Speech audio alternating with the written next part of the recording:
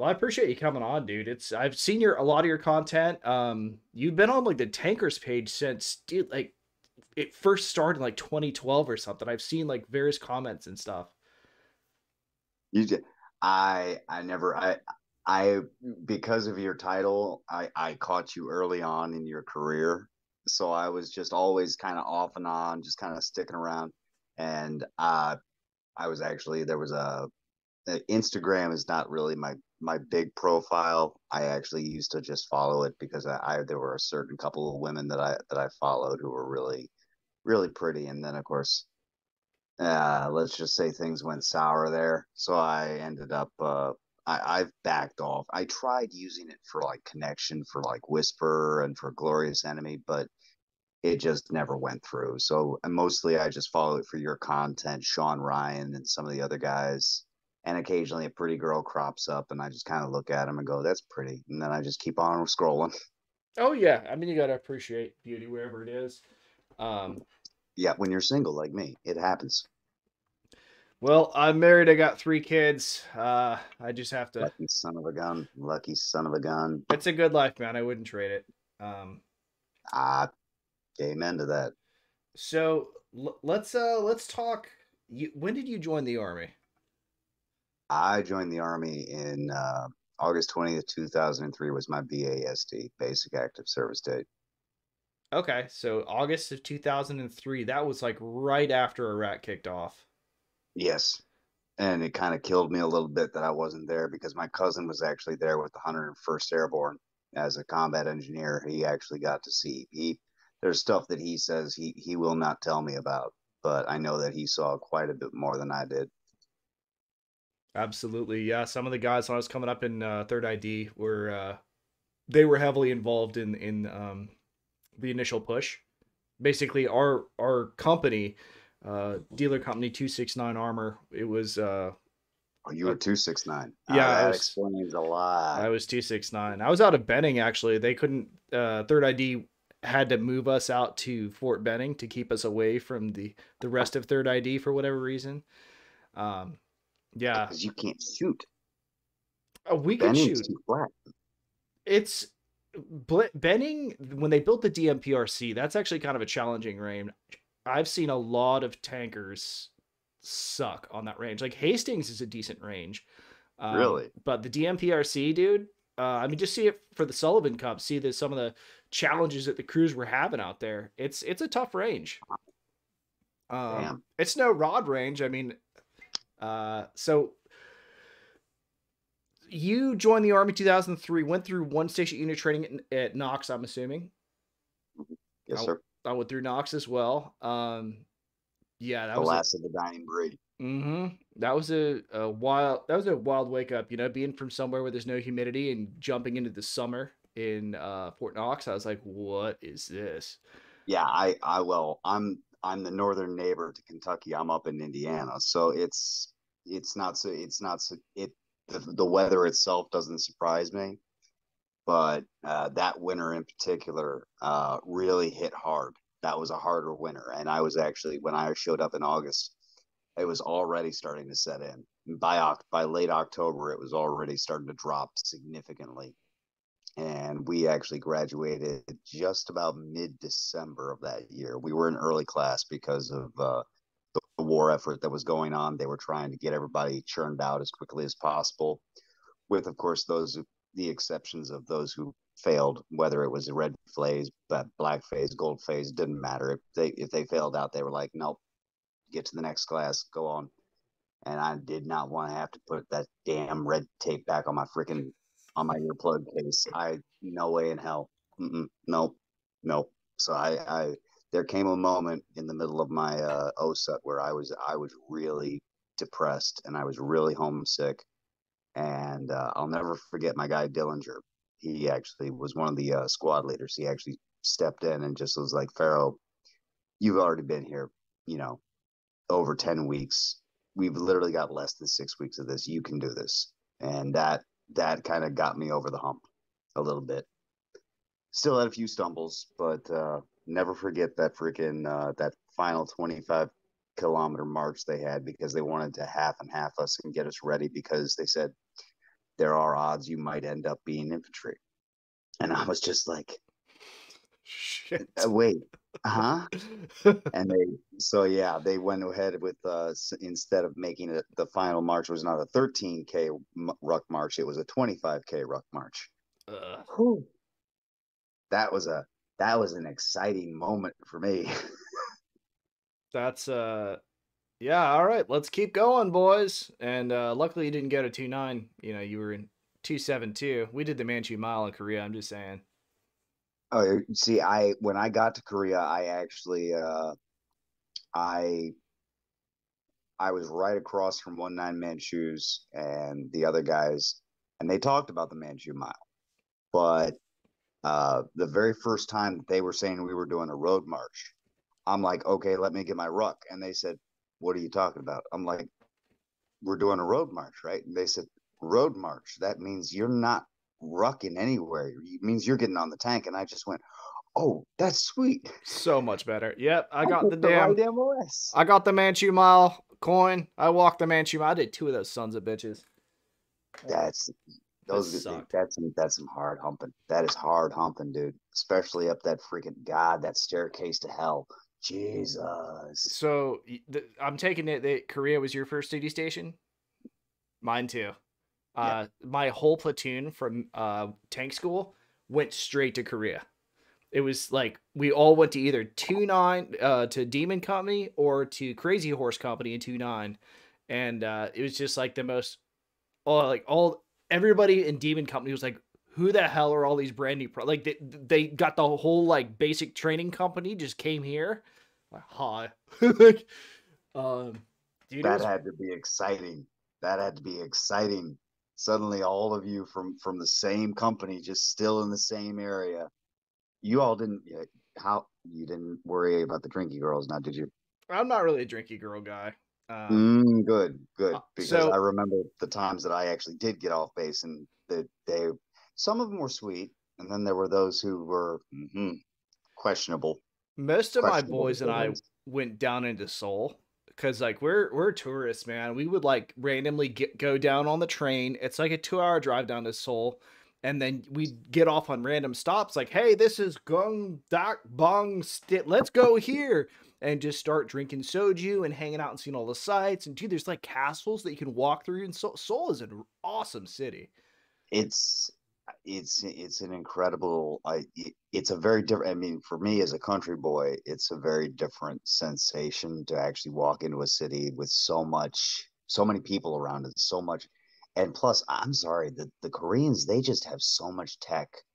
Oh yeah. It's such a stark difference. Like you go from the back areas where and we call them the backwoods where we're from, but Hmm. I mean literally their country is like you'll see a little three cylinder beater of a truck just sitting on the side of the road, and then you get into the city and it's just supercars and freaking buses sitting next to each other, and you're just like, what the where where was this when I was I'm literally and then 30 minutes outside. You're just oh, there's a dog farm. Huh? Yeah. What was that, Kegogi? Yeah, kegogi, kegogi. Yes, don't eat eat bagogi, bagogi. Bagogi is beef. That was the one you was. If they said kegogi, I was like, no, thank you, sir. No, Oh no, yeah, man. Ajima. I don't want that.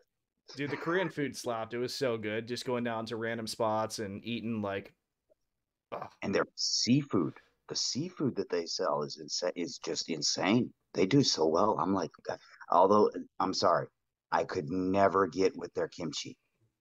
All the Korean guys that were embedded with us, I swear, every single one of them wanted to get that kimchi, and I'm just like, it's rotten cabbage, guys. Why? But All the good says. yes, So for I actually anybody who had doesn't know, sorry, the Katusa in every army company that's in Korea, at least in the armor company, I can only speak for the armor and I believe the infantry companies. We have Koreans augmented to the United States Army or Katusas that are Republic of Korea Army soldiers who are conscript. They have to do their mandatory 2 year service, and so they get some of these guys get task ordered to be embedded within a U.S. Army company. And so these guys live with you. They go to the field with you. They're on their they're on your tanks. they They're fight with they fight the fight. We fight They fight the together. fight, and Absolutely. it's it's I cannot say. I mean, even with the regular Rock Army, the Republic of Korea, you know, some of these people, they talk so badly about other nations. You know, they make us look bad. I'm sorry, those guys could speak English as well as anybody else. Oh, I mean, 100%. Yeah. I remember one sergeant major from the Rock Army showing up, and dude couldn't have been more than 5'5", but the way he carried himself, you just knew this man's a killer. And he was our instructor for some of the CQC techniques that we were supposed to be doing. And he was just like, "So bring up one of your best." And every single one of us just looked at one another like, "Oh fuck, no, I ain't doing it. You do it." Some of the guys looked at me and I was like, "Don't even think about it. I'm a 135-pound stick. That man is going to break me. Get you, get freaking." They had to get Wagner, and that sergeant major put him out. I mean, just laid him out. I mean, you blink and it's done. And we all just went, okay, yeah, they're not to be fucked with. And the Katusas are the same exact type of guys. They're Fail just, Taekwondo too. Like they're professional. Like they are so, I mean, and I mean, I was still around with the black boots. Every single Katusa spit shined to mirror finish. I'm just going, how the hell y'all do that? You're doing this better than me. They're making me look bad. Damn it. Hey.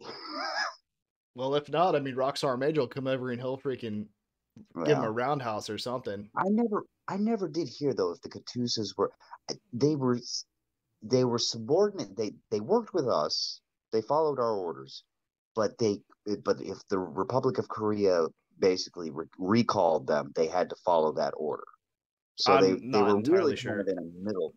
They were really in a kind of a middle spot Mm-hmm. where it came to like if an emergency cropped up, they were expected to follow the rocks orders, unless it was an unlawful order, which of I don't course that know. doesn't I happen. wouldn't want to break up a qualified tank crew. That's just one Yeah, thing. You know, I believe that having the Rockstar Major embedded within the unit would be one of those things. Like, hey, he's going to go with us. He's going to be in charge of the Katusas. They're task ordered to you guys. So if you have any problems, let Rockstar Major know, and he'll handle that ass. yeah. Um, and yeah, I don't want to break up a qualified crew who knows what they're doing. You've got a qualified gunner, you've got a loader who already knows how to stack things, how to get everything going. Our Katusas couldn't drive, and they couldn't be TCs. They Let me think. I think no, you're right. We did not have any drivers. We had three loaders and a gunner. We had three loaders and a gun. Well, that was up until the time that we actually got tagged and we were supposed to go to Ramadi. Then it changed. Um, but there was also, oh God, what am I thinking about? I'm thinking about that. Well, the K1 for one. The K1 came up, and a lot of people don't understand that when you go to Korea and you get your standing orders, you understand the gravitas of what you're doing because we're not expected to survive. No, Casey's a speed bump. Yeah, and that's what a lot of people are like. They're like, "Well, we got 30,000 troops there," and I'm like, "Yeah, and there's a 500,000 on the other side with 6 million tons of munitions they can drop on your head in less than 7 days. So what's that tell you?"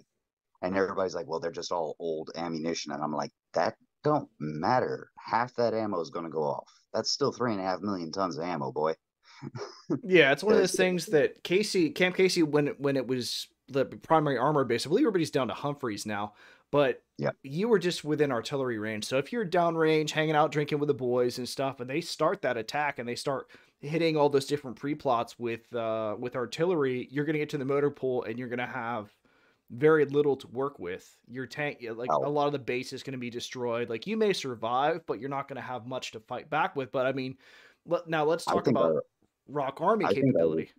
That yeah, I wouldn't want to I fight the think Rock. our but I think I think our best time to drill when we would go down and get the call up was about, I want to say, less than an hour. Within less than an hour, we would have everything all set up engines running, ready to roll. So, I mean, if they actually hit us with a pre-plot and our counter battery couldn't have taken, I think our counter battery could have taken them. I think it could have. But yeah, it would have been hell to try and get through. And that was when I learned that my battalion was the only one that was going to be dispatched south towards Seoul. The rest of you guys would have to get stuck up on the bridges and hold until relieved. And I was just like, eh, Yeah. wait, that's that there's no relief. That's the point. Okay, but yeah, the K1, we didn't get to see. Everybody's been asking me about the K2 Black Panther, Hmm.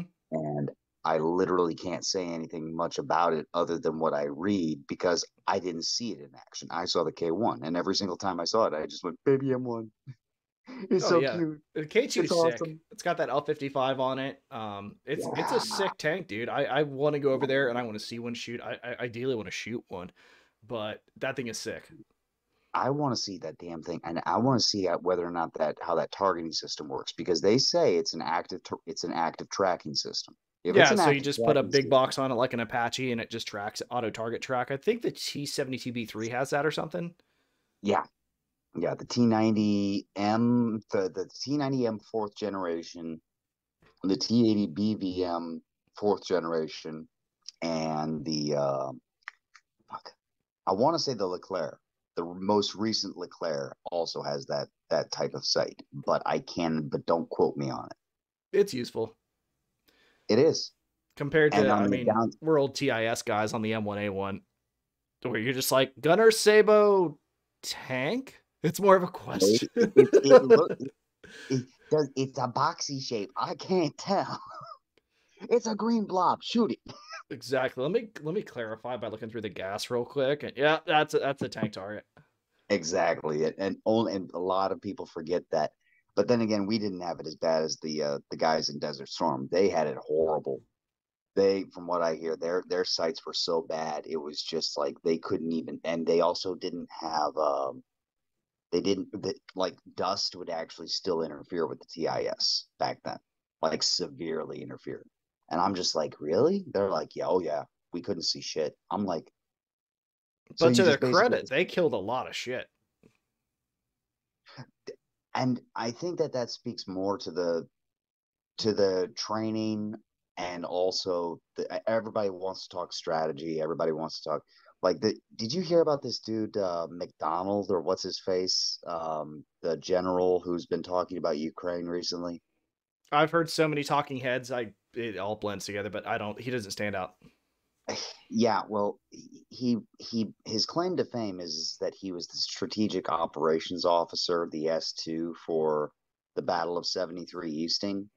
And he was like, well, I was basically the one who ran the entire operation. And I'm like, you're not McMasters. You're not.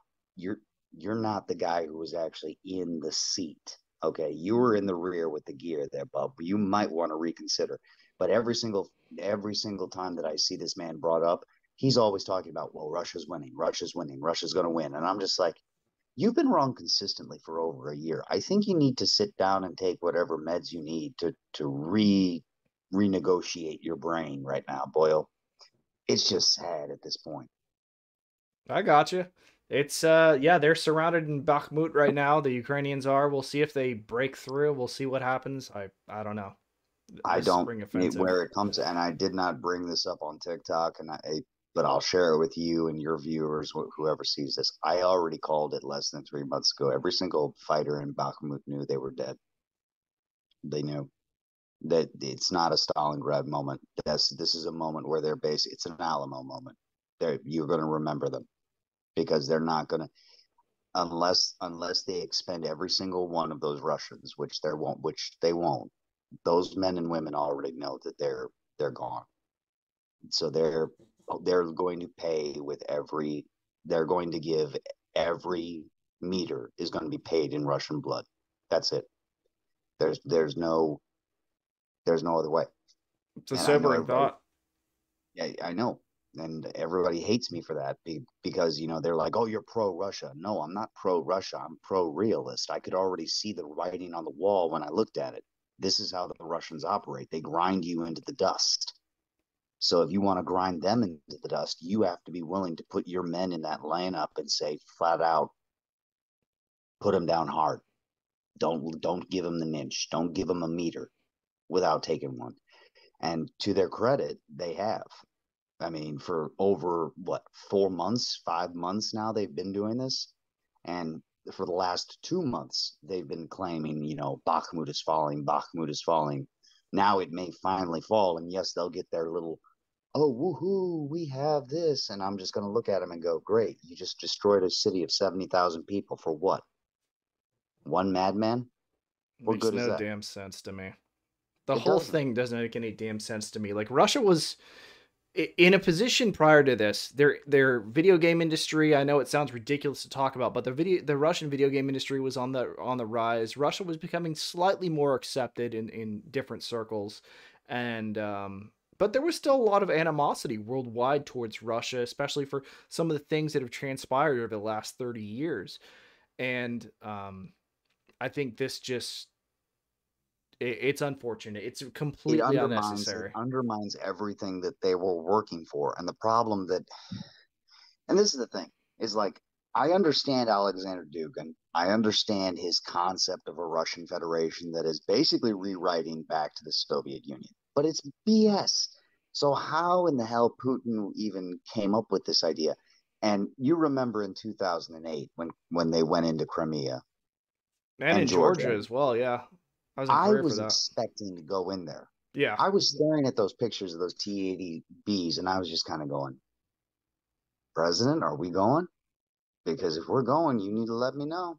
Yeah, I was nervous being in Korea. I was like, dude, we're close. Like they could very well. All right, I was boys. in Iraq. I was in Iraq, and I was like, it is only one. It is a hop, skip, and a jump away. It's through Turkey on up. That's all it takes. I was Oh like, man. we going? So let's Are we talk going? about Iraq. So you were like one of the only units to deploy from Korea to Iraq. I don't know if there were any other units that did that. I mean, I'm talking big armor units. 2-9 sure as hell didn't go. First tank didn't go, and then first second tank. Yeah, you guys. When did you go? Where did you go? Talk to me about some of your tour. What you were doing. What did you take with you? Did you take? Just walk me through it from like the time you got your orders all the way until the time you got in the country and where you went. Did you From take the your own time tanks? that, yes, we took our own tanks, but we had the original M1A1 HCs, the heavy commons that they Mm-hmm. still had there for the last like 20 years. Um, and those things were, I mean, they were rusty old beasts, but they were beasts all the same. Um, but then we got the new. This was back before the A2 SEP V2, so they were still on the SEP V1. That was the but we were still on M1A1 Ames, and they were trying to bring all A1s up to A2 standard in certain areas, and that was what the M1A1 Ames was. So we got a shipment of M1A1 Ames, but we got them probably, want to say, about a month and a half or 2 months after we had gotten our orders. Like I got to Korea in January of 2004 after I graduated, and I had my 2 week leave with my family. And 4 months in, I was, by then I realized it was the Cold War and it wasn't going to go anywhere hot. We weren't going to go invade in North Korea. So I was just like, well, I get to sit here for a year. But 4 months in, we suddenly I get a call from one of the guys, and he's like, "Oh, hey, do you know we're going to Iraq?" And I just went, "What?" And he's like, "Yeah, we're getting tagged." I was like, "Yeah, by the way, you got your cell phone on you?" I had to call my mom. She freaked out.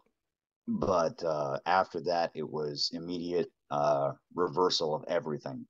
We had been expecting to go to gunnery in 3 months. That Mm-hmm. got pushed up. Everything got shifted around. Second BCT got pulled up, and suddenly we were pulling two different field problems at the just basically back to back. And they Mm-hmm. were just like, get them trained up, get them trained up, get them trained up, get them ready for the hot weather.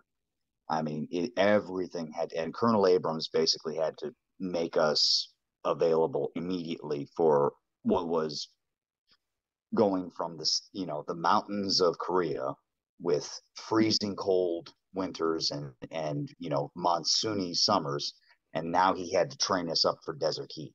And it was a testament to the training that when we got to Kuwait, not a single Korean uh, unit had a heat casualty.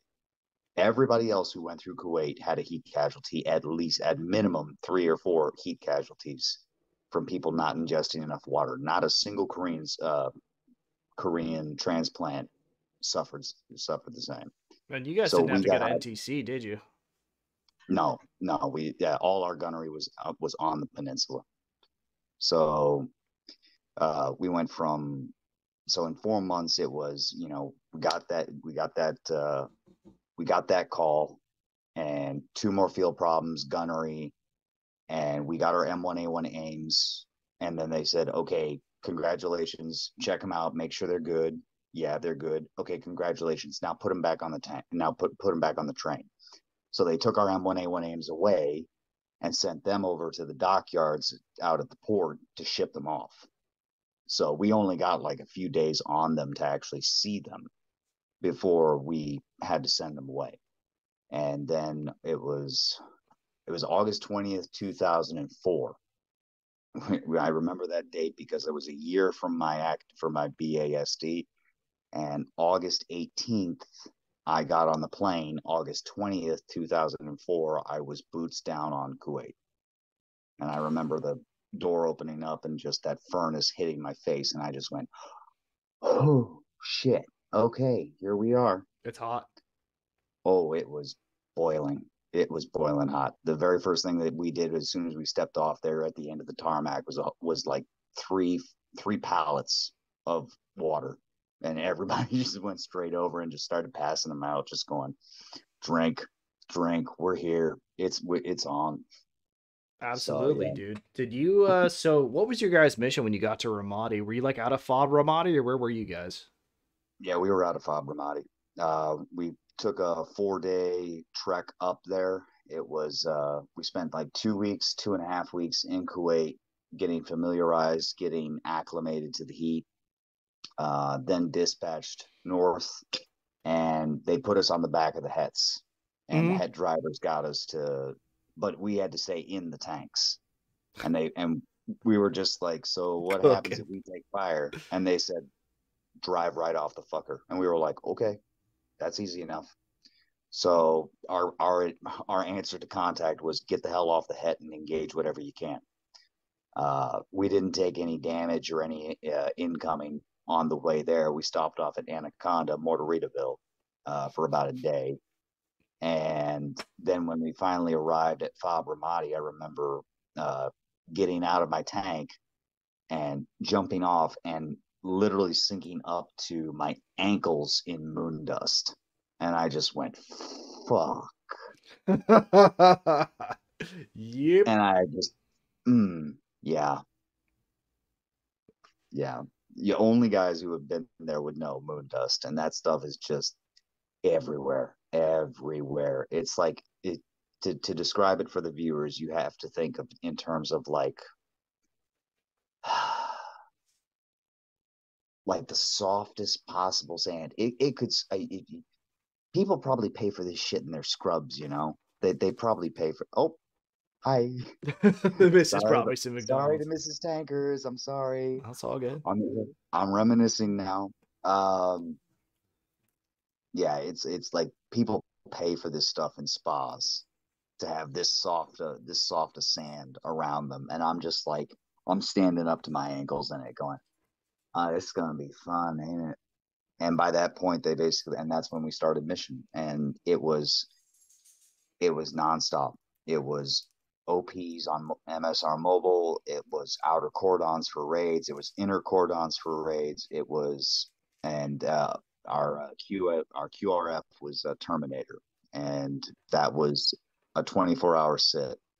And there's at least 2 guys on the radios in the tanks. And usually it was like by that point they figured out we want to make sure that we have our tanks spread out properly, so it was usually instead of sending all 4 tanks, what they do is they'd send they'd send two tanks and two Bretts, Gotcha. and then and if they had if they had an extra Humvee, they'd throw one in there. So that way you could Um, have dismounts and kick them out, or scoop dudes up if they need to get Kazovac or whatever. yep, yep. And that happened more than once. I'll never forget First Sergeant Vergamini. He was my top, and I swear to God, that man every time we heard of about a hit, if there was news of one of our guys or somebody else getting injured, Vergamini was the first man in that soft skin 113.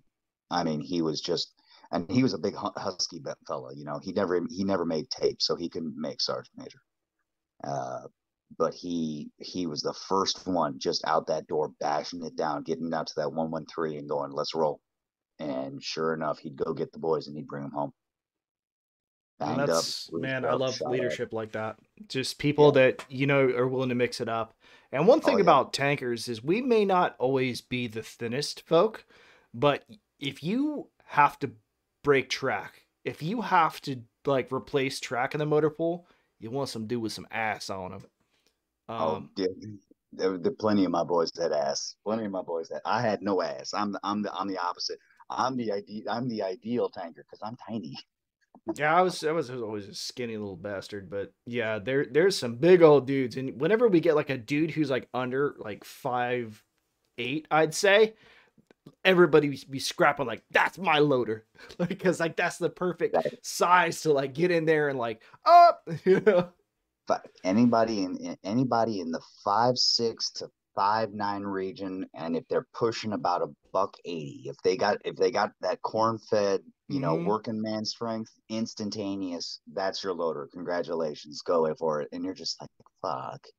But those boys sling rounds like nobody's business, and I love it. It's just like you see them. I mean, they tried getting me. I barely qualified. I could get like a Sabo in 5, and it for a heat, I was lucky to get 7. It was just so abnormal for my scrawny arms to actually have to get this round loaded. And by that point, they basically looked at me and said, Fero, you're actually a really decent driver. Thank you. They said, we're going to stick you in there. I don't even know her name, and I'm That's so Kelly. sorry, Miss Kelly. Okay, it was I just look down and I see her just coming back and forth, and I'm just like, my first instinct is to say hi. No, she's super friendly. We've been together since 2006, so Well, she's been there since you were in there. she was there the whole time.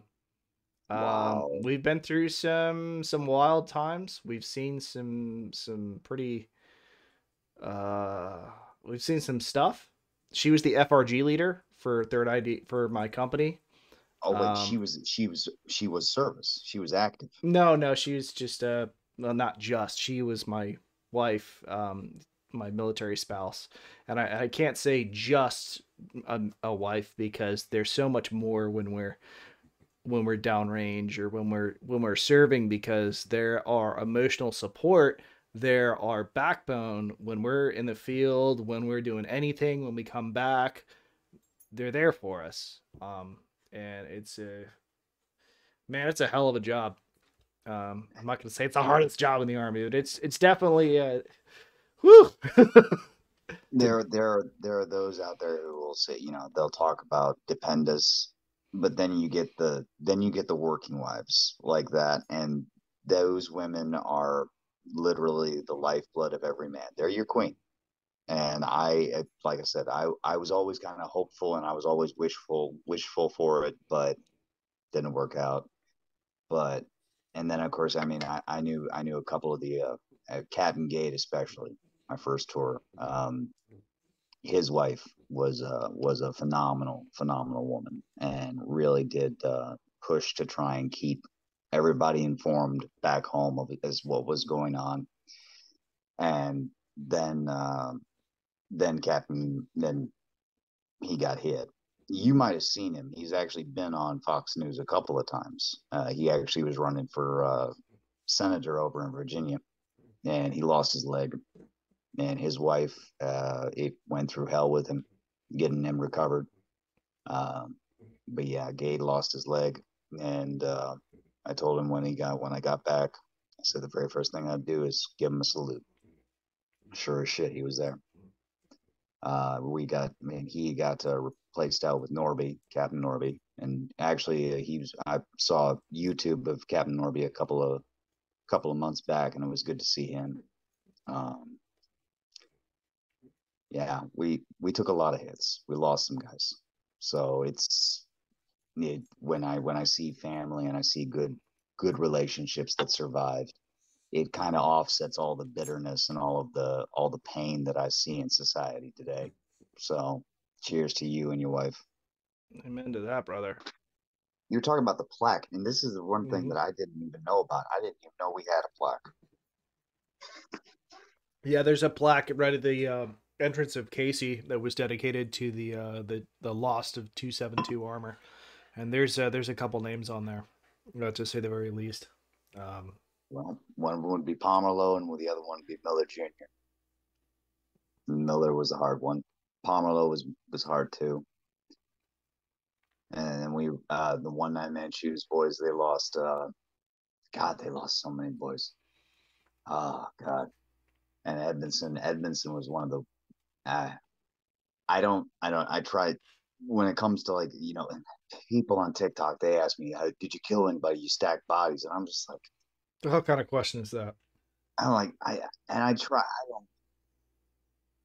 I've said this before. I'm undiagnosed with ADD and slight autism. I probably will never get a diagnosis because it's damn near impossible for them to figure that out.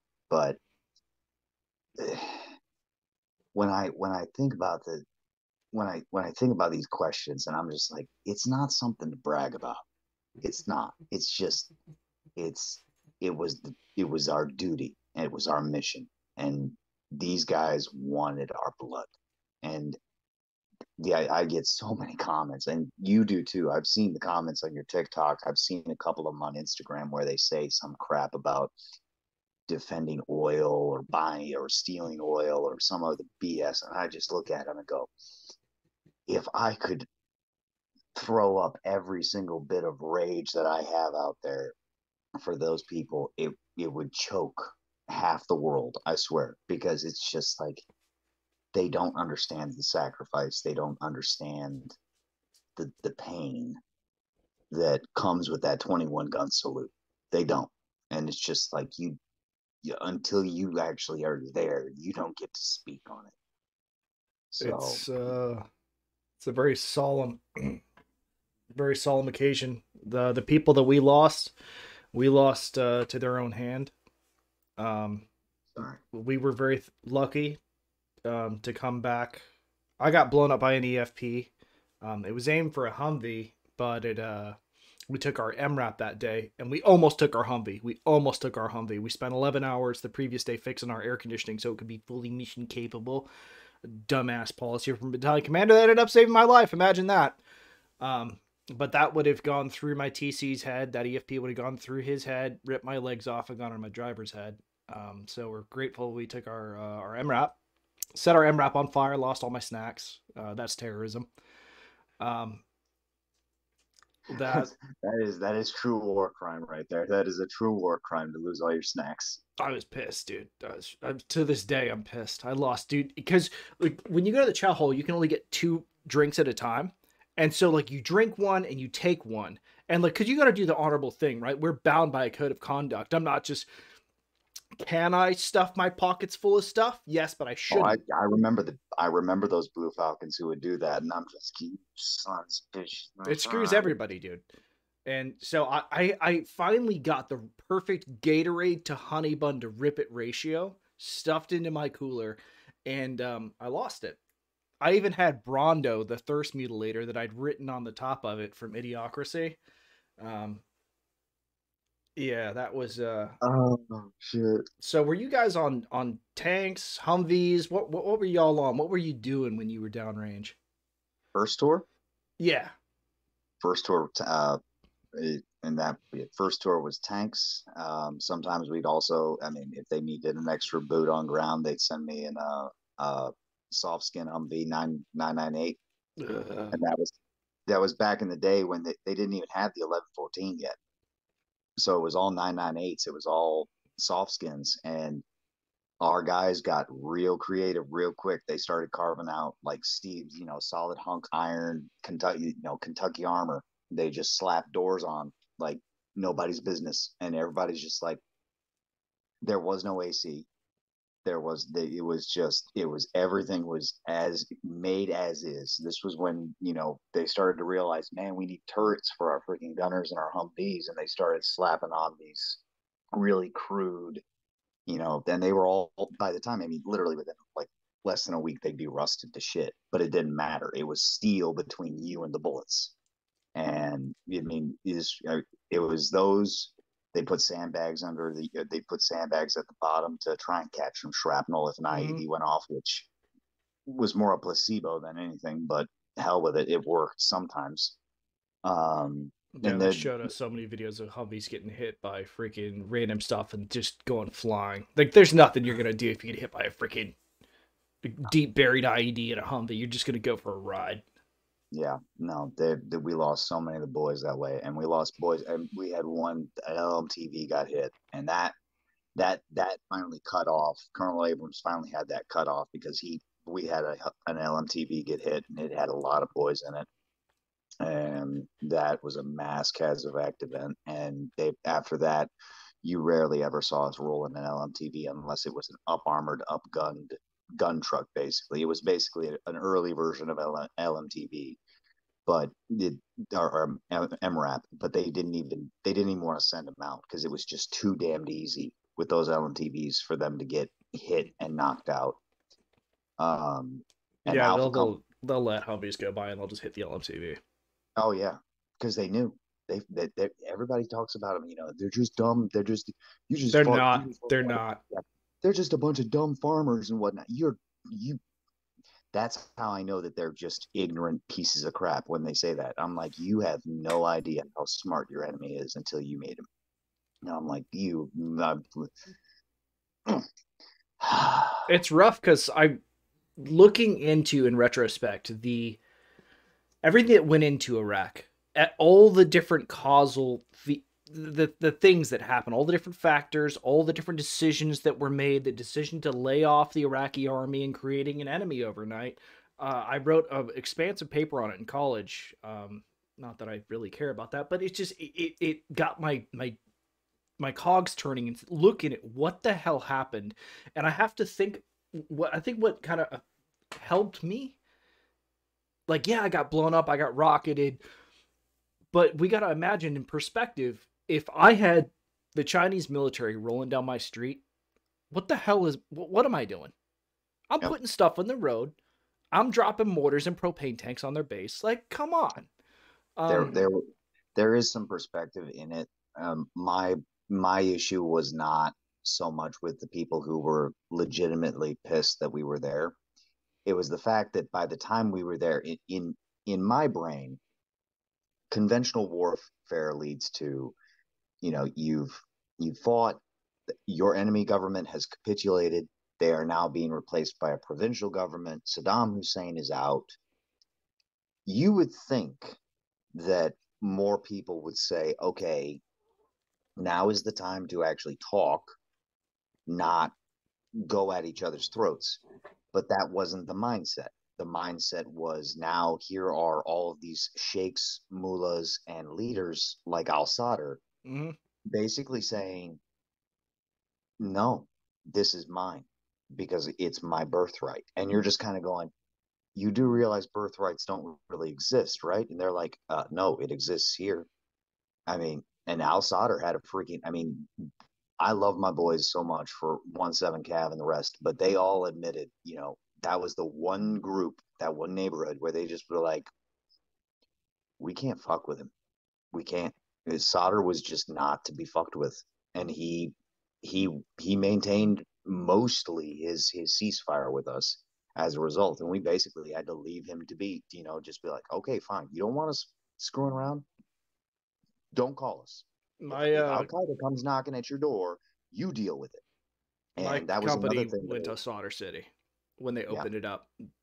On their previous deployment before I got there, dude, the stories were really harrowing. Like, holy cow. I need to get one of them on here, or several of them on here, so they can tell the story of when they opened up Solder City and they went in and.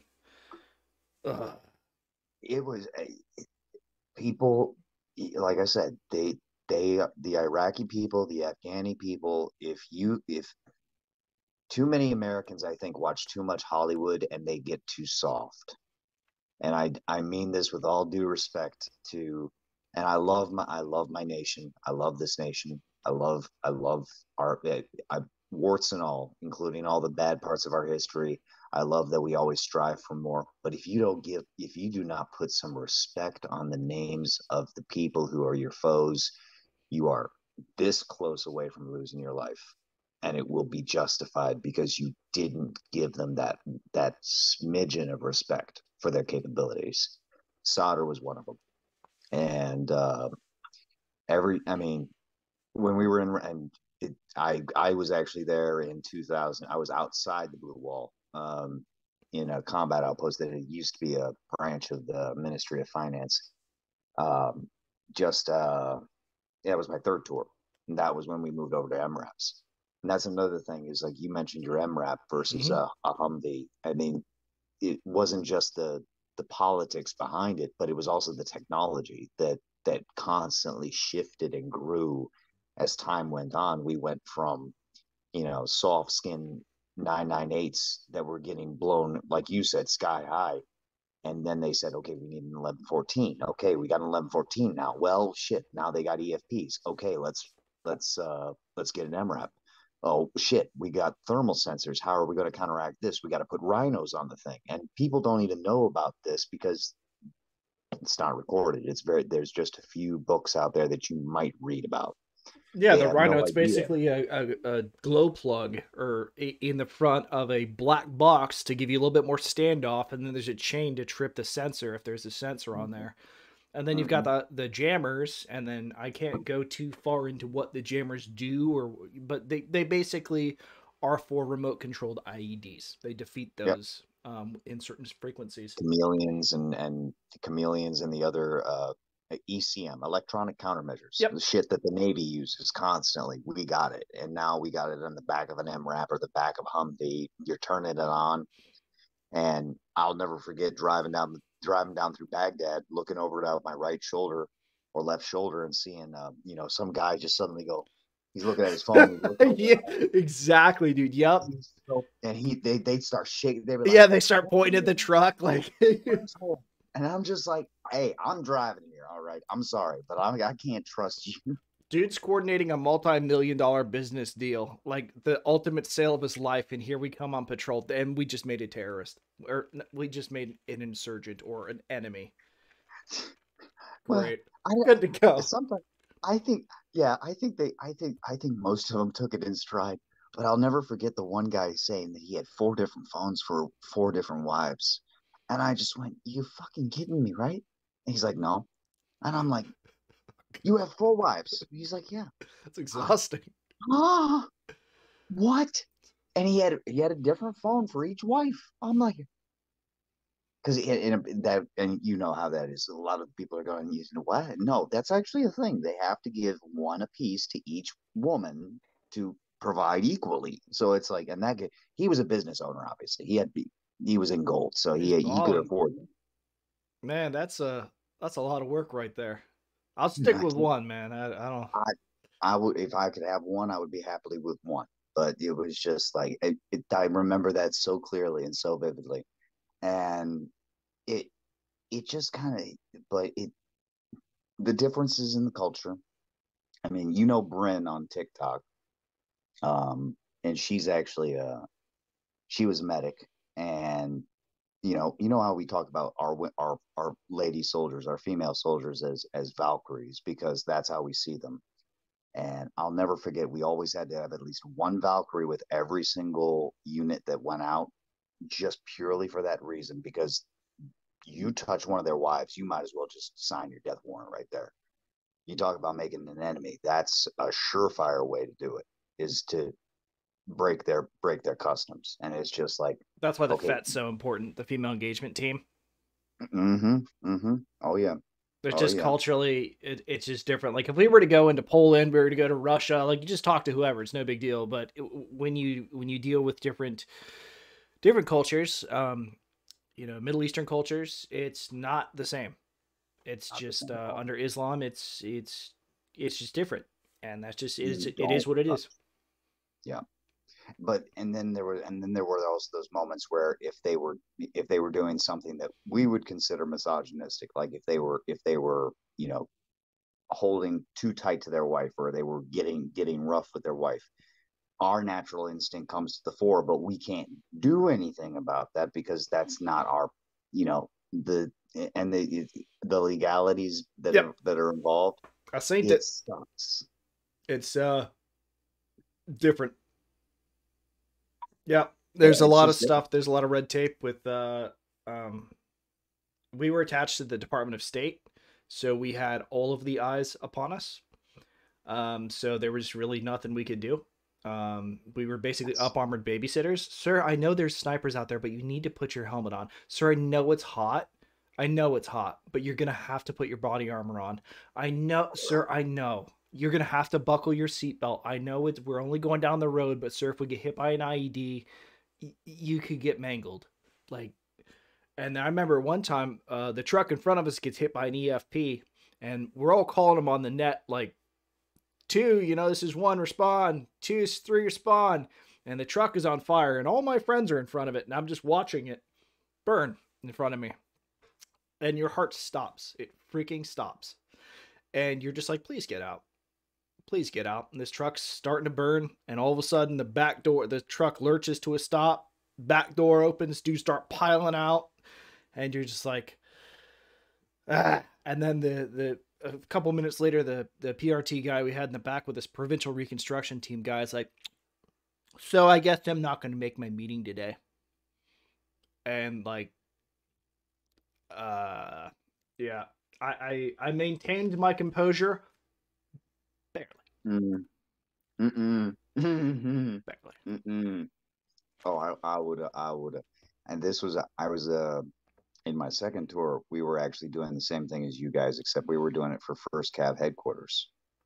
And thankfully, I did not have to deal with Department of State. Most of the boys that I was driving were headquarters proper, so they were proper active military boys. Uh, they knew the drill, and they also understood that yes, your meeting's important, but the mission is to keep you alive and to keep us alive. And if we say that route is red or that route goes black, we decide on a new route. You don't get to say nothing. You just sit back, sit tight, keep your eyes peeled. That's it. And Absolutely. I mean, most, it's hard, man. I'm a go getter. Like we could have theoretically, yeah, we could have pushed. We could have hurt lockered it and just taken three trucks and left everything, and for the Iraqis to scavenge, or left to the Iraqi SWAT with it. But that's just not the way it went down. It just is what it no, is. yeah. And that's another thing. A lot of people, I mean, folks are like, you know, they talk about loss of equipment, loss of lives. Like it's a theory. For us, it's not a theory, it's a reality. And it's just, it differentiates us when we hear, like, you know, people are talking about what's happening now in Ukraine, and I'm looking at it, and I'm looking at it with the perspective of somebody who's been there, who's done that, and I'm just kind of going, okay, Bakhmut's going to fall, but what kind of material have they lost? And Incredible amounts of men and equipment to take the Bakhmut. the amount alone with, I mean, just for that, just you literally got less than a mile. That's all you moved. It's World War I all over again. You're like, and now I think to myself, and I'm just like, for a mile, you spent up 200 tanks and over 10,000 men dead. I just, and I'm thinking to myself, they don't have that many tanks left. They really don't. And then No, I'm like, I look back on it, and I'm like, now some people are, but a lot of people are saying, oh, it's the javelin, it's the javelin. I'm like, no, it's not just the javelin. When they sent their first group in, they sent their best, and their best abandoned their tanks. yeah, they ran out of So fuel and equipment and spare parts and everything. They went in without a salient logistics plan. It was. And you and I both know if the U.S. Army were to do that, we would do every fucking thing in our power to get that vehicle and bring it back. Just Absolutely. You'd send a whole tank company to recover a freaking tank. yes. So it boggles my mind to this day, and I'm just like, my God, the amount of tech that they lost, just poof, And I off. guarantee you that we, by supporting them, have mutual agreements that, hey, what? They have a T90M, right? Why don't we just go ahead and take one of you guys can have one, but let's go ahead and take this one. And they put it on a C5 or C17 and they flew that punk ass over to Aberdeen so those the geniuses over there could disassemble it, put it back together, see how it works, and then they shot the ever living piss out of it with everything that we possibly have. Have you heard what they found with some of the T80s and T72s that they've been bringing over? Mm-mm. That they don't have ERA blocks? Oh yeah, so they've been taking them out, they've been selling them, or they've just been filling them with like sand or something. I'm Yeah, I heard that. yep. Um, Huh? I'm not taking the ARAT off of my Abrams, mind you. Did you guys have ARAT tiles, No, no, we didn't. dude? No, no. We to open the side skirt on the Abrams when you have ARAT I on, knew that you was gonna have be to it. take it I knew that was gonna all be a out. bitch. I knew that was gonna be Oh a bitch. my god, it's not ideal. It's not I'm ideal. sorry. I'm sorry. I'm laughing at you, but I'm sorry. It's just funny to imagine you guys cussing out a green streak to every tank designer out there. Who came up with this motherfucking design? I mean, it works. It Um, works, but but it's a bitch to have to get that track maintenance done. and it's one thing that people. It's frustrating because when as a tanker, you want to believe that your tank is invincible, but unfortunately, it's not. There is stuff that can kill your tank. I don't want to go too far into like some of the stuff that can kill the tank or where you have to hit it. I mean, if you understand basic science and in technology, then you can figure it out. But the tank is not invulnerable, and if you put enough explosives in the road, you're gonna eventually have enough power to lift the tank off and flip it over, and it'll or We penetrate when it. we got when we got hit, it was we got hit with 152s, which were the standard, and that happened multiple times, and it wouldn't even take the track off. Just to put it in perspective, And then they we put more and more then and that's when more. they started stacking, and when they started Mhm. stacking, that's when they started seeing more results. But that was the disadvantage to them, was because it took them that much longer to bury that much explosives, which opened them up to our snipers, that opened up to our marksmen, and to our Apaches and Cobras. Yeah, you got My ISR flying over. You can be like, "Hey, there's dudes digging in the road," and then just Hellfire all of a sudden will come visit them, and now they're whoops, all of a sudden more open minded. yep, suddenly they're very open minded, and it's a wonderful thing.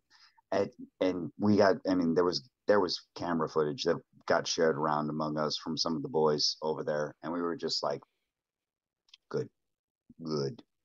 Just now, granted, we had to be mindful of it because we couldn't guarantee that somebody digging a hole wasn't simply just digging a culvert, which was what some of them were doing. So they would wait until they found a truck that actually pulled up that had like several AKs with an RPG in the back. And we can identify, you can let, I think we can let the viewers know this. That's how good our thermals are, especially with the Apaches, the Cobras, and now the new A2 SEPs V2s. We can identify weapons. Oh yeah, they'll zoom in the TADs and they'll just look right at it, Yeah, and be like, and they'll "Yep, just and yep, they got it. They got an RPG 7. They got two AKs. They got one pistol, and they're what? Wait, they're bringing something out. Yep, that's a 152. Okay, hit it. I mean, just done, done and done. And the other part was because we actually found out some of them were taking advantage of those who are mentally, and, yeah, and you, that's heartbreaking." yeah, and they taking advantage of the retarded, of the mentally ill, of the mentally challenged, and then saying, "Oh yeah, just go dig this hole here and put this in it." Or go When walk we, into this market and push this button. yeah, when we heard this, we were just like, "You fucking kidding me? They're doing what?" And it just brought our anger level up to another level. It Using was just kids to like, throw RKG threes. yeah, just you. That's the work of it. I mean, you can say it's smart, but it's also cowardly as fuck. Yeah, So it just never bring kids into an adult no, fight. That's no, that regardless of cultural lines, you never bring and that kids into an adult I fight. think that's one of the biggest differences with the Middle East, the South American, and Africans, because they will use child armies. And for us, being raised up the way we are, we see kid, we don't think threat, but they see it and they just go, "You're a man now. Here, go do this." And you're just like, I've got a story for another time about that, but it's yeah, that's not one of those things that's yeah. yeah, That's that's a rough way to fight. The asymmetric warfare is incredibly difficult because there's nobody is in uniform. Two, everybody's a suspect. And three, when you go through training, they're like, this is your IED training. These are what IEDs look like. And you get downrange, everything looks like an IED. Absolutely everything is right on the side of the road. It looks suspicious. And you're just like, you know what? I finally got to a point where, like, after I got hit with an EFP, after I got rocketed a bunch of times, I'm like, you know what? I just hope it's quick. If it has to happen, if it's my time. And that's one thing. You can do everything perfectly right. You can have the perfect tactics. You can be scanning. You can be doing all your battle drills. You can have all your CLS bags stocked. But sometimes if it's your time, it's your time. and that's very hard to. It's yeah, which reminds me of Edmondson and his squad leader. I actually walked out to him in my first tour, and he had a couple Listerine bottles of whiskey, and his squad leader and I mean Edmondson was gone, and Hanson was gone now, and their squad leader was out there, and I walked out to him, and he had that Listerine bottle, and I sat down with him, and I shared about 3 shots with him, against General Order number 1, no drinking in the field. Yeah, I have But opinions about that. I do too. But I shared those shots with him, and he looked over at me and he said, "Fero, my entire squad is gone." And he said, "And every single time I think about it, I realize that I could have been in the chair and he'd still be here." And I'm like, "Yeah, and you wouldn't be." Because he'd just gotten back from his 2 week leave and he was supposed to go out that day. But they said, "No, you got 24 hours, take it, reacclimate, get used to the heat." And that was the day we rolled out and got hit. Survivor's guilt, man. That's Yeah, and it's like, and and there's and like you said, you can do everything perfect, and it's not going to matter. We turned that corner of that dirt ass road, and it was the same it's the same fucking road that it had been red and black all fucking year, and we all knew it, mm-hmm. but you couldn't tell. You couldn't fucking tell. Everything looks the same. Occasionally you'd be like, hey, that's a fridge. What the hell's that doing? You know. Yeah, Well, I that got blown that up by was a pile of trash, so. yeah. No, mine was a hole, or it was a pretty obvious hole. But I saw the discoloration in the dirt, and I knew.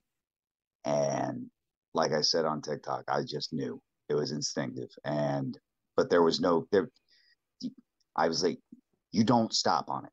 Everybody, and that was one of the people that were. I got to make it. Well, I'm not sure. I'll review them to send them over here to watch this. Basically, when they did that, the guys were like, "Well, wait, why would you keep going?" Because you keep fucking going. Mm-hmm. You don't stay on the X. You don't stay where there might be a secondary charge. Yeah, you push through the kill zone, especially if there's Overwatch. Doctrinally, Yeah, you want to have Overwatch of any sort of um, obstacle or any sort of minefield or any sort of potential threat. yep. So as they dismount, as we saw, especially in 2004, as they would dismount, all of a sudden snipers would start engaging the dismounts. Um, They did that to us. They did that to us on fuck. I don't know. They did that all year, and it became by rote. It was just like we expected it, and the tanks we could get away with it because we've got fucking thermals. We can see ass, mm-hmm. but the infantry had nothing, and the Marines had nothing, and they're just out there basically with just their eyeball mark one, Yep. blindly trying to figure the fuck out where the hell this was coming from. And they every single the number of guys that come up to me and be like, you have and they say they thank me, and I'm like, I was just the driver, bro. But they thank me because the tanks were there to save them, and they never forget. And I'm just like, it chokes me the fuck up, bro. It chokes me up to know that that my boys and I were that shield for our brothers and sisters. It makes me feel a lot. And it So makes you like appreciate the training. And for anybody who's thinking about becoming a tanker, anybody who is a tanker currently, these are some of the stories that when you get downrange, you better have not bullshit your way through gunnery. Like oh yeah, seriously, take that shit seriously because eventually you're gonna have dudes that need you right just now to hit that perfect shot, and you need to be a gunslinger. You need to be able to get that heat round or that impact round now right through that window, or wherever it needs to go. You need to have that coax needs to be dialed, man. And that's one thing. If you're watching this and you're maybe one of the leaders, let your troops freaking shoot as they go out the gate. Let them have somewhere to confirm their zero. Yeah, you're going to burn up a little bit of ammo, but I guarantee you they're going to know whether or not that solenoid fires. They're going to know whether or not that gun works, whether or not, whatever. We're not going to be, test firing our freaking main gun. We're going to be test firing our small arms. Let yes. us do that. We need to do that.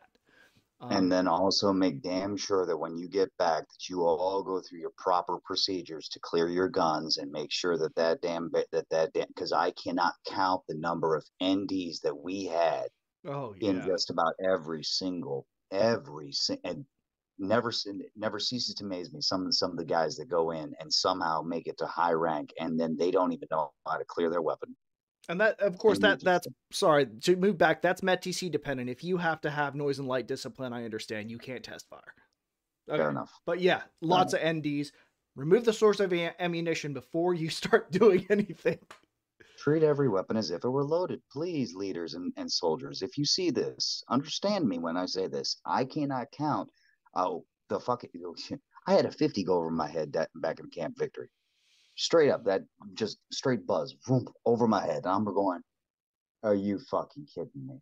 And sure as shit, somebody else was at the clearing barrel, and they elevated their 50, not paying attention, tripped the butterfly, boom, and it flew right over headquarters.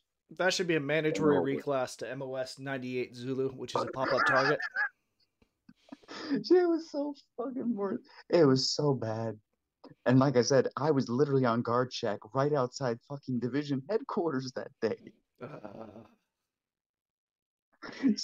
So yeah, it pay attention. Make sure you get your also, and another thing, always get your radios checked. Always make sure your comms are up. Make sure everybody can hear each other clearly, because in the piss and communication of battle, you all know damn good and well you're not going to be proper and perfect in everything. no, people The are going to be number of stepping over times, each other on the net. Your oh my radio's going god, to dump its fill. Bring a battery, damn it. Hopefully, yes, please. bring several. No, yeah, no bullshit. It was like every single truck. By the time we got to, I mean, with the tank, obviously tankers know the shit is jacked into the engine. We're good. But for Humvees and for MRAPs, if we had three radios at minimum, and every single radio had at minimum one backup, and in some cases we had two backup batteries for each radio. It was not to be fucked with. You did not want to lose that fill. And if you did, you were going to hear about it when you got back. So that's for future warriors and future leaders to keep in mind. And I hesitate to say this. Do not engage in cover fire for the sake of cover fire. And when I say this, I mean the number of times where I heard guys say that they burnt through 210 rounds of ammunition in a protracted gunfight was way too high. Like some of these guys were just burning through ammunition like it was water. Oh yeah, contagious gunfire. And yeah, and it's just like you can't you can't always do that because you have no guarantee, especially in asymmetric warfare, that you're going to be able to get back to base to get more ammo. Judicious So marksmanship. he's judicious marksmanship and judicious understanding of when cover fire is absolutely necessary. But yeah, Suppressing as you have a maneuver element, actively engaged. and Um, for God's sakes, make sure you do a head count before you head back to base because we actually left a boy. Well, one of our units left a boy out in the middle of Ramadi. mm, dust one. That boy, I shit you not, this boy has a story for the ages. He dressed himself in a Muslim woman's hijab, the full get up, at the middle of the fucking night, and he dresses up in the full black garb, wraps his face, and hoofed his fucking ass all the way back to Bob Ramadi before his unit could actually figure out that they'd fucked up and left their boy back out there. He comes up to the gate guard, whips it off, and just goes, I'm friendly. And they looked at him and said, the fuck are you doing? He's like, I'm with such and such brigade. Can you please get me a ride over to my unit? He was pissed. Heads It's should have rolled for that. there was That's a heads relief should in roll to place. this one too. The boy who decided to show how to fire an AT4, only it wasn't a training AT4 that he pushed the button on. That's a big explosion. That's a hell of an event. That motherfucker went between both barracks and hit the fucking Connex for the weapons repairman. Why is he firing AT? What the? He was he had it. He thought it was a mock-up. And how you forget that the yellow tip is supposed to be for training, the fucking green is normal. And But that he's shit's just like, heavy. yeah, but he lifted it up and he's like, he was showing them how to do it. He's like, yeah, and then you lift this up and then you press this button. And the second he hit that button, that fucker flew. Oh my god. I knew a dude when I worked at Northrop. He was a prime marine. He was like, "Yeah, I fired an RPG down a hallway," and I'm like, I looked at him like, "Down a hallway, you say? How was that?" And he's like, "Yeah, dude, we shot right out the window and hit somebody." I'm like, "Tell me more about the event. Like, what happened? What was the effect?" And he's like, "Yeah, it just went right out the window." I'm like, "No, like, was everybody okay inside the building?" He's like, "Oh yeah, we were all fine. There was, yeah, I just shot it." I'm like, dude, if you fire an RPG down the hallway, think about the backblast shooting that inside of a building. Like everybody's just like all their stuff's gonna fly off. Everybody's gonna be all freaking Yeah, jet.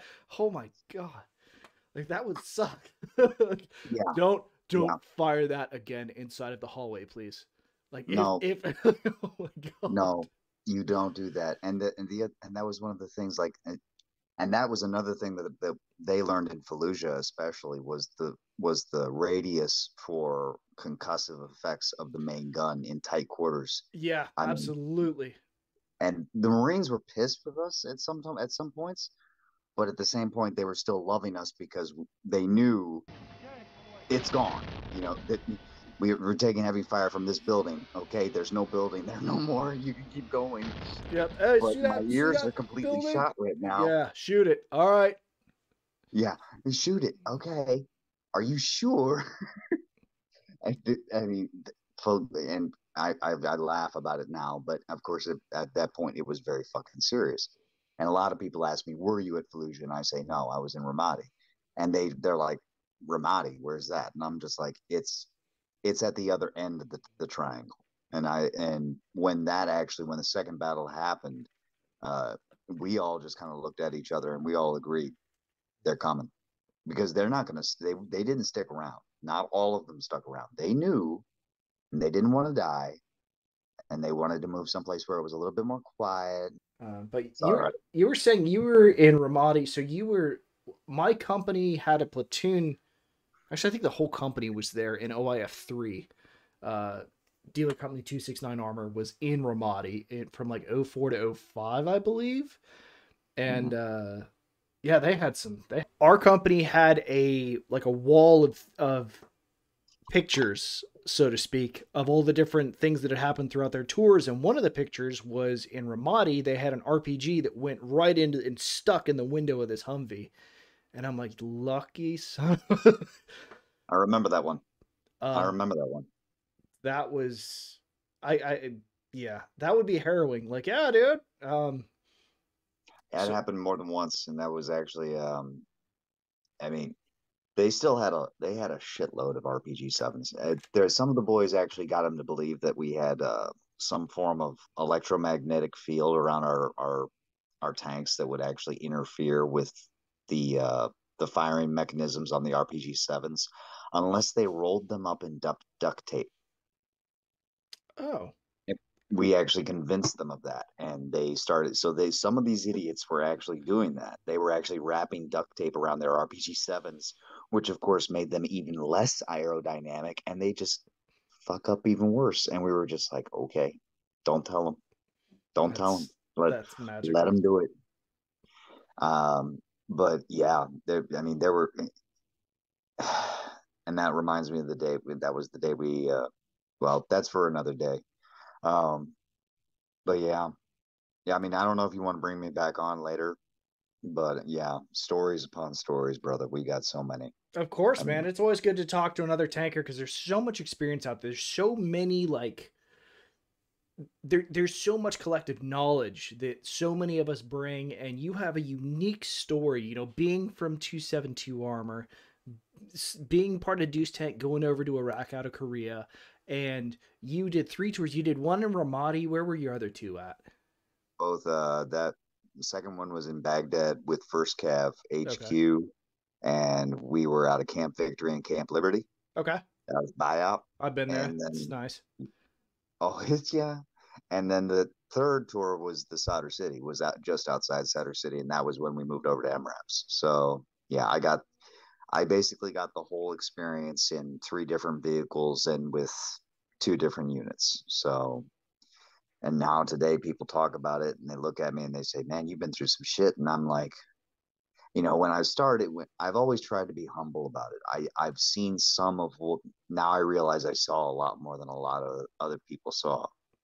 But I mean, the real gung ho slingers like Sarn Gwyn and the guys like Sean Ryan and whatnot. I'm nowhere near their caliber in my opinion. But um, I like to always say that I was the least of some of the best. So I enjoy watching some of Sean Ryan's stuff. I haven't seen a whole bunch of it, but everything that I've watched, I've definitely enjoyed, and I've been able to sort of have share that kinship with yeah, just some of the thoughtful points that him and a lot of the other guests put out there. They were they they really do. I mean, and their mentality, of course, is different from our mentality because they're trained up to be, as lethal as they are in a CQC environment versus us, where we're trained. If we're in CQC, somebody's fucked up. we did a lot of Battle Drill 6 training. We did shoot house after shoot house after shoot house. I went to Hawaii. You can throw me in any freaking stack you want and I can perform and excel. I've trained. I think I could hold up, but I wouldn't say I'm elite. I can slice a pie and I can watch it and I can watch a corner, but it's the I'm not 18 and I'm not 22 no more. So I can't breach. I've never been to a breacher's course, so if you hand me the deck cord and a breacher's thing, I'll just look at you. Hand that's me a it. shotgun, hand me a battering ram, the hooligan kit. That I'll be all reminds right. me of my boy Willard and put it. He and Coffee they had a grappling hook and they actually climbed up onto a roof one raid. Oh yeah, dude, you get down with it. If somebody says, "Hey, we need you to go snatch that dude out that second store window," bro, we'll drive the tank right up next to that thing, and somebody will hop out the turret and just go reach in and grab somebody. That night we had the MRAPs and they decided that they wanted to rappel up onto the roof of one of the buildings in order to get top coverage, and they did it. And I Is was that just right, like, "You Rambo? crazy son of a bitch!" But he did. They did it, and I love. We lost Coffee. We lost Coffee, 2000 and God, it was 2017. I remember he was a young guy. He was young. He was a really big bodybuilder guy, but he went out on his bike, and apparently something happened, and he went. We lost him. It was a shame too. He was a good kid. I liked him. Just man, we lose so we look. I hate 22 a day. I hate it.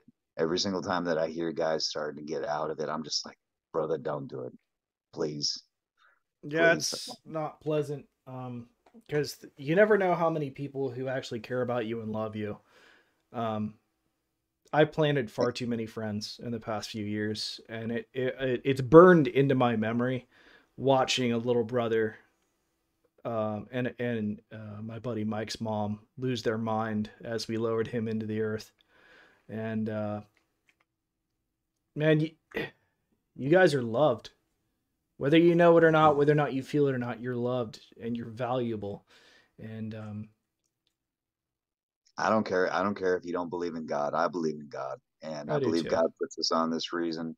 I believe we're here for a reason, and I'll be flat out with y'all.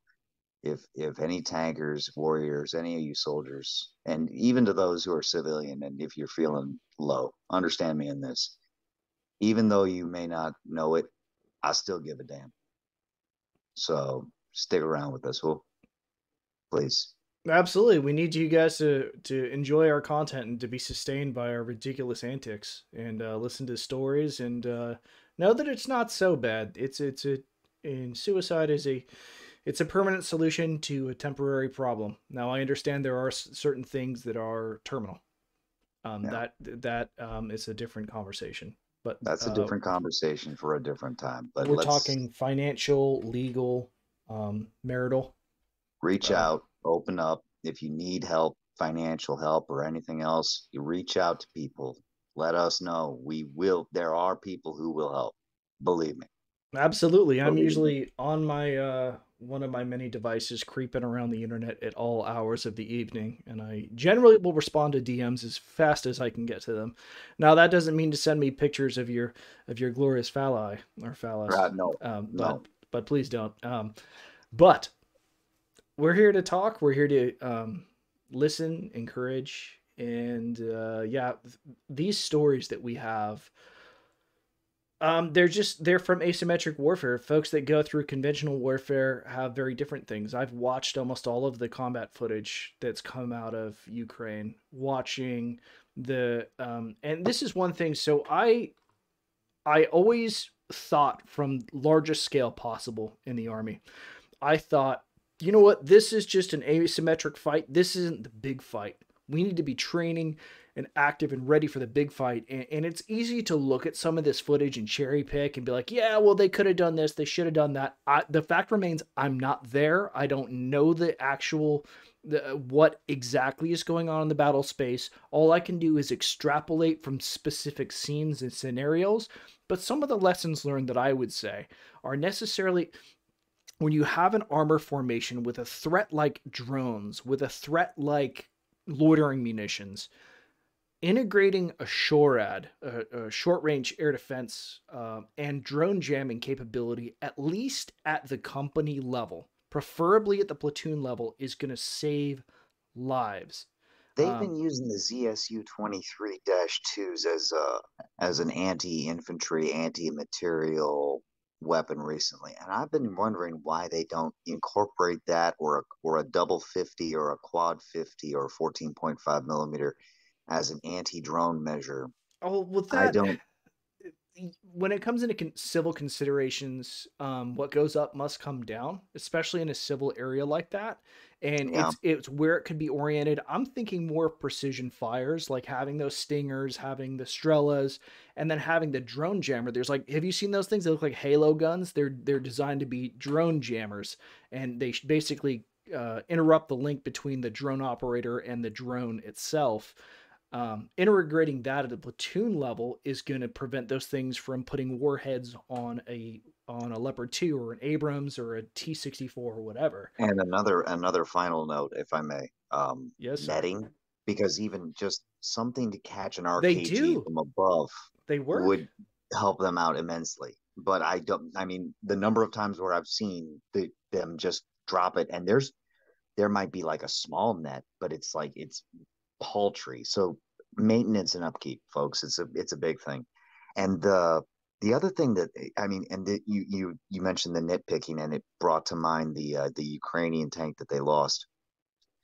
The amount of vehicle identification that you have to do in that sort of active Oh my war zone when there god. are the same chassis, those two were. I mean, and you know me, I'm a War Thunder guy, and everybody jokes about War Thunder, but those guys were literally at point blank fucking range, and neither one knew. There was no confirmation, I think, until the Russian finally realized I'm staring at a Ukrainian. Oh shit. But it was less than 50 meters that they were apart. And you're just thinking, you have to either be awake, you did either they were asleep or they weren't even in the tank at that point. That's the only thing I can think of. And Not it's one of scanning. those things. There's so many different factors. Is like, are they on comms? Are they on a different net on comms? Are they doing a passage of lines? Is there one being a relief? Like, is this the relief unit coming up to replace? There's so much that goes into that. It's easy to cherry pick and be like, oh, well, they should have known. Like, no, no, no. Unless you understand how complicated the battle space is, that it's not that easy. Now, if It's there's a why I'm it's tank, why I'm so adamant that when we see the leopards and the do you call them leopards or I do you call call them them the leopards? leopards. I See, let leopard leopard. I don't know. I use the It's Southern that. German pronunciation. That's why that's the thing. But the leopards and the challengers and these Abrams when they finally do arrive, but when these tanks get to the front, it's going to simplify their missions so much in regards to vehicle identification because they can just move the rest of their guys out of the way and just be like, whatever's ahead of you is, enemy. It, you know, I I could, can't even imagine being there. That's there's, just I could imagine it, but at the same time, I can't. I don't But want and neither do I. But the thing about it that really gets me is like I know the solution, and it involves a single bullet involving a single person, but that's not going to happen anytime soon. And I'm just like, it would be so easy if a certain person who deserves a bullet were to simply say, okay, I'm not actually going to be able to do this. I'm not actually going to be able to succeed at this. I better stop this special military operation while I'm at it. what's the commander's intent. Like to, As far as I know, and I mean, this is from other people who have actually done YouTubes on this and also done strategic analysis. It's the end state is the of this special military operation, as stated by the aggressor in this case, is that they cover it up under they're saving Donbass. They have no interest in what was going on in Donbass. They were encouraging what was going on in Donbass. But what the aggressor in this case is doing is wanting to limit the amount of lanes of travel that an invading force could make and also opening up open water ports for themselves because the aggressor only has one open water port that is open year round. That's Murmansk. Without that, they have no other open water ports. Now they have and a second one thanks to Crimea, mm-hmm. On the eastern but coast of there's Crimea, still three others, including Odessa, that are even larger in Ukraine. and they haven't taken And Odessa. no, they haven't. They want it. Whether they get it is an entirely different ballgame because what small force of the Ukrainian Navy there is stationed at Odessa, and they're not going to play nice, as No. they have shown their flagship. Oh, dude, that was rough. And then watching, there was a video that somebody posted on like, and it was completely in keeping with what we've seen thus far of the maintenance of military vehicles on the Russian side, shall we say. Like half of the vehicle didn't, half of the ship didn't work. These turrets didn't. If when they had the communication system turned on, they couldn't run the air defense system. Otherwise, they interfered with each other.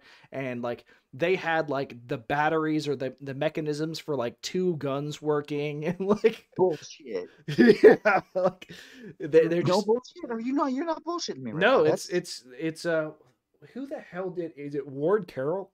It's somebody pretty well known did the video on it. oh, if Ward said it, I would believe him in a heartbeat. But It's I'll have to double check. yeah, Holy it's we'll have shit! to figure out who that is, but it's somebody pretty credible. It just kind of boggles my mind that I mean, yeah, we were taught asymmetric warfare, but we also learned conventional on the side. We were still getting ready for the big one. Yeah, you still do And your react artillery fire, and then you see that line of Russian vehicles not react. They're like waiting for the officer to do something. Is there no NCO corps? Is there no like, no, get off of the road? Like, go, let's get into a wedge, let's start advancing forward. Or like, and then the minefield one. What are you yeah, doing? Like, let's just send another one. Boom, that one got hit. Let's send another one. Boom, like, no. the they they don't have an NCO corps. Their NCOs are basically glorified specialists in their opinion. And in their command structure, the NCO cannot correct an officer.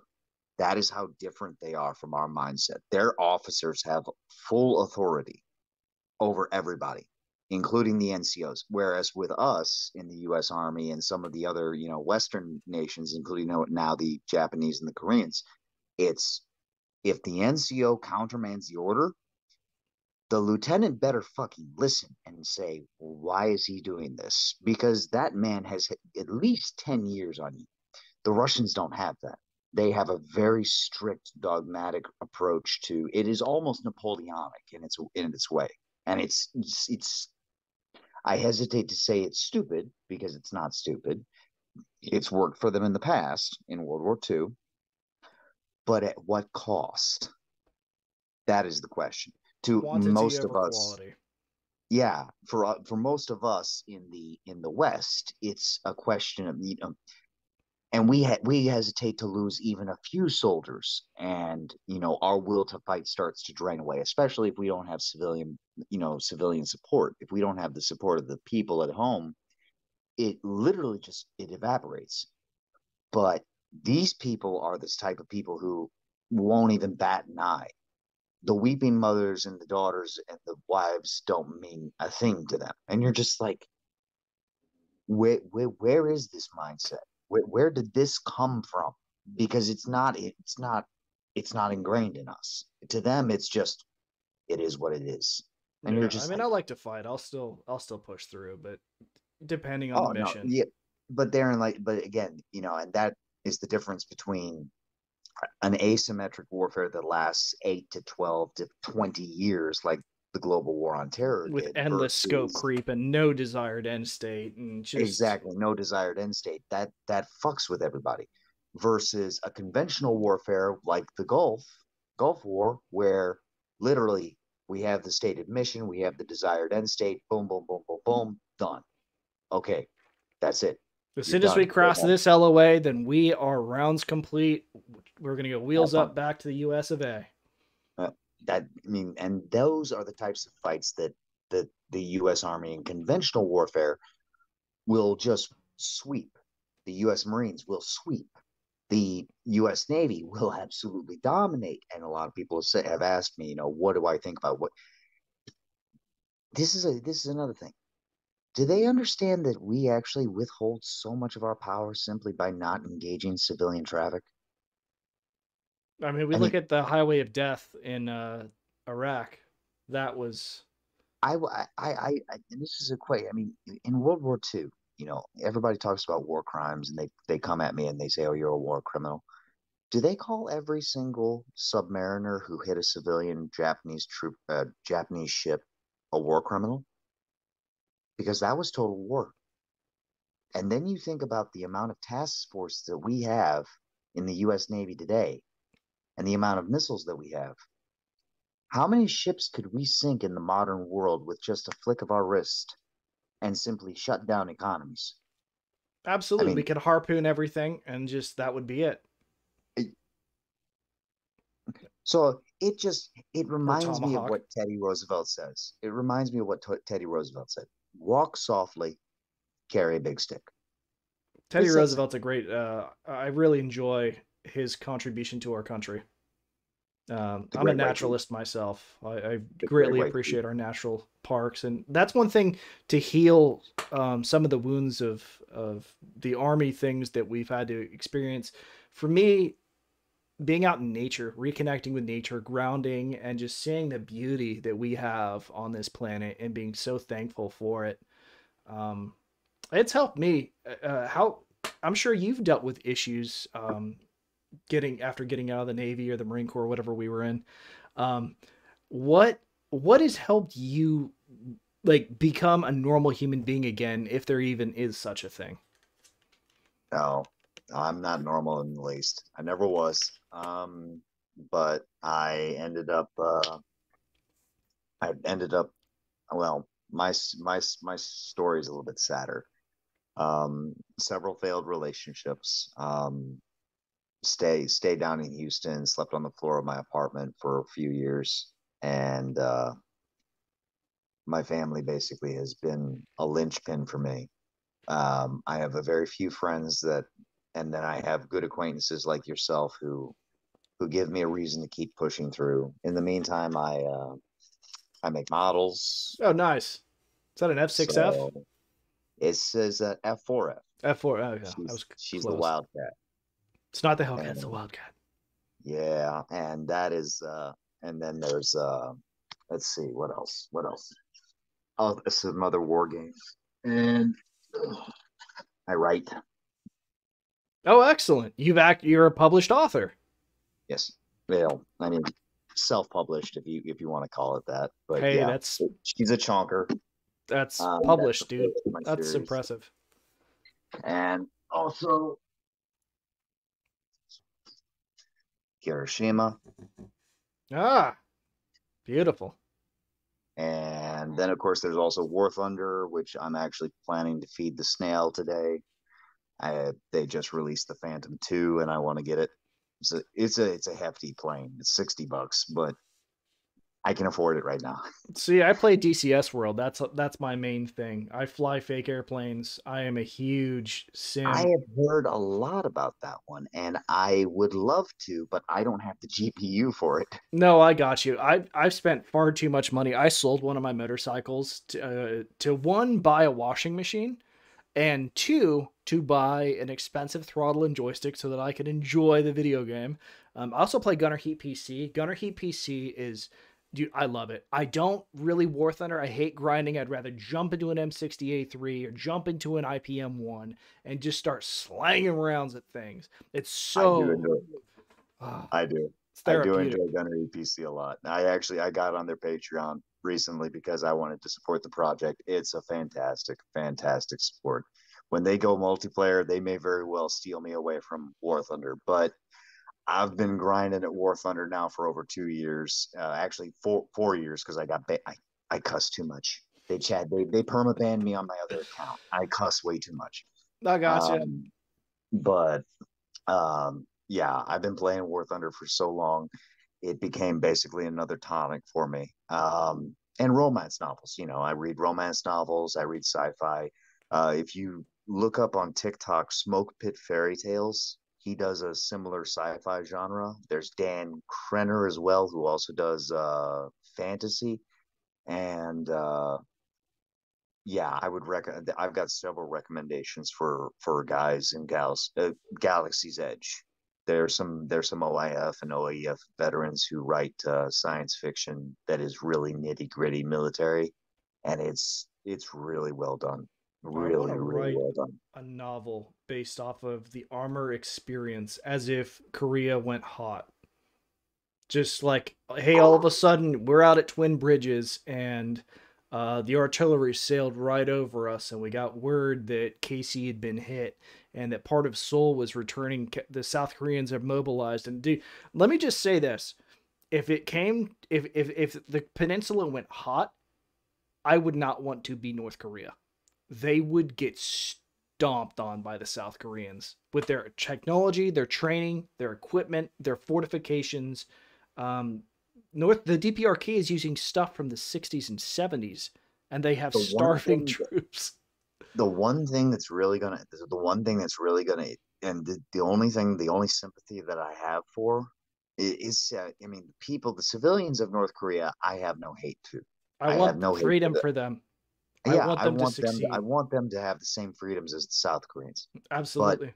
the other thing that that would happen if it went hot, if Kim Jong, what's his face, Un, Un, yeah. if Un decided to get a bug in his britches and actually do this bullshit, there is an entire swath of natural preserve basically in the DMZ that is so fucking rare because it is natural as all get out. Nobody's touched it in over 50 years. There are literally a dozen endangered species within that area that exist nowhere else. If you go hot and wipe out an entire ecosystem, basically, for your self glorification, what does that make you? I mean, realistically, it boggles the mind. So I'm just like, maybe we should just leave that, when unity finally comes to the peninsula, I hope hopefully it does. they will be able to leave that as not so much a scar but a healed wound on the landscape to remind themselves that there's still beauty in everything, because the Korean, I mean, they have been conquered by the Mongols, the Chinese, the Japanese, and yet their people have endured for over 3,000 years. That's a testament right there. Korea, That's it's something an incredible to country. just go. That's impressive. You Um, know, it that would be is. my hope. South Korea is incredibly. It's just from an economic standpoint, looking where they were in 1953 to where they've come today, where they export everything, they create everything domestically. Where I remember I was on staff duty and I was looking at the key box and it was made by Hyundai. The chair was made by like Daewoo or something. I'm like, what? They make everything. It's such a self-sustaining economy. It is truly fantastic to see the seemingly unlimited potential that South Korea has been able to And create and it wasn't, sustain. I mean, it wasn't as easy as all that. We know that. But, I mean, they had to go through a couple of military dictators and they had to go through a couple of false starts. But when they finally got their traction underneath them and actually started to get up and running, really, they showed who they are as a people. And it's just absolutely phenomenal to see. And you're just like, that is what you want to see across it. That's what I would want to see in just about everywhere. So Looking yeah, north on the DMZ, there was one light out there. And then you turn south, and it looks like Las Vegas as far as the eye can see. Now, for if you're a dark sky fan who likes to look at astronomy, maybe North Korea is the place for you. But if you like industry and things to do and just an incredible economy, South Korea's got it going on. And no, I'm not saying they, people should go to North Korea for any reason other than to just, after reunification, go take a look at it. the culture, especially, I mean, between the K-pop, the K-dramas, everything that they've did, and their movie industry, they rival Hollywood in some ways. Between them and Tokyo, they basically, so there's sometimes where they make Hollywood look bad. Oh, the I Korean mean, soap operas, and yeah, they're it's fantastic. I don't know fantastic, what the hell and they're I'm saying, but just they look good. that's why we get subtitles. Best I can do is ask Ajima for a soju, and Nah. but oh god, Well, yeah. Brandon, I appreciate you coming on. It looks like we just have a couple minutes left. Do you have any closing things that you want to share with the folks out there? Like I said, it's been an honor.